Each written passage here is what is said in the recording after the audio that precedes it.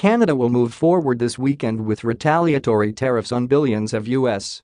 goods in response to President Trump's duties on steel and aluminum imports. Chrystia Freeland, Canada's foreign minister, said Friday that Ottawa will slap tariffs on $12.6 billion of U.S.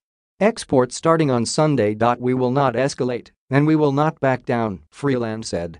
Freeland said she spoke 6 times this week to U.S. Trade Representative Robert Lighthizer about how to resolve the dispute over the impending tariffs that will hit a wide range of U.S.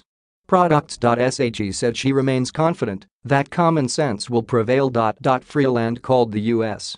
tariffs being imposed for national security reasons as not only absurd, it's hurtful.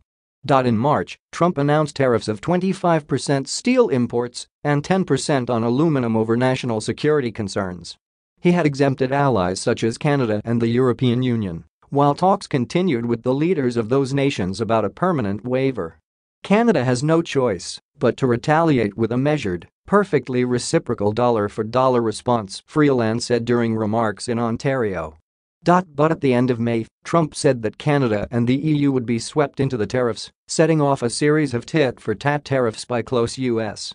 trading partners. The tariffs introduced by the United States on Canadian steel and aluminum are protectionist and illegal under World Trade Organization and North American Free Trade Agreement rules, the very rules that the United States helped to write, Freeland said. It is with regret that we take these countermeasures, but the U.S. tariffs leave Canada no choice but to defend our industries, our workers and our communities, and we will remain firm in doing so, she said.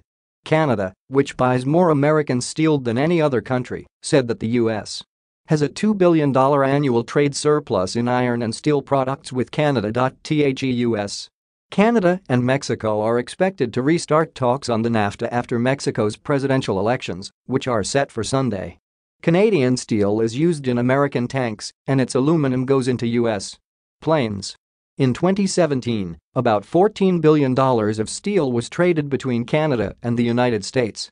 Combined trade in aluminum between Canada and the U.S. is more than $11.4 billion a year.